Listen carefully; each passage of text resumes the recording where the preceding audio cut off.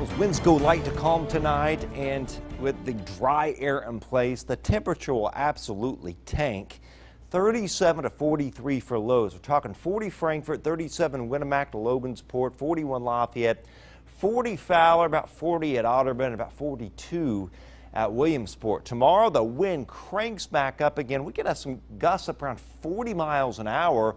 A lot of sunshine, some high, thin, wispy cirrus clouds at times, and very dry air with dew points in the 30s and a high near 80. That means the humidity down as low as about 15 to 18%. So again, the brush fire danger and field fire danger coming back up. 77 to 81 for highs.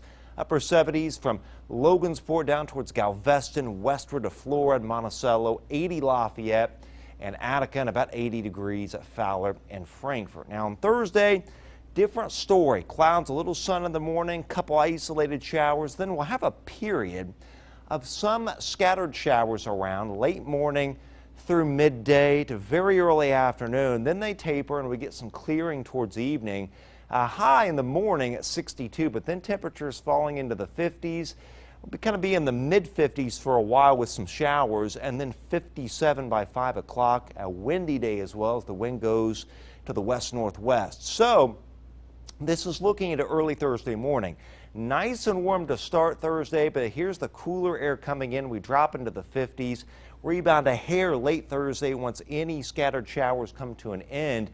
And then it's looking more and more like the coldest night is going to be Thursday night to early Friday morning as temperatures drop to near freezing. Here's 18 Precision Cast. Again, a few high clouds with all that sunshine tomorrow. The windy conditions on Thursday. Again, maybe an isolated shower in the morning, and then a wave of some scattered showers for a while Thursday. This is late morning, right through midday to very early afternoon. By 3, this is getting out of here, and we're already getting some clearing at that point.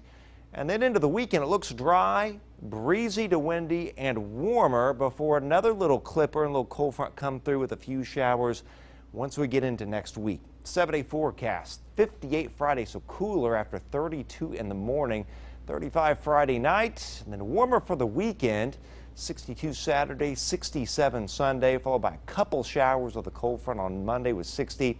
Then we're back up to 63 Tuesday. All right.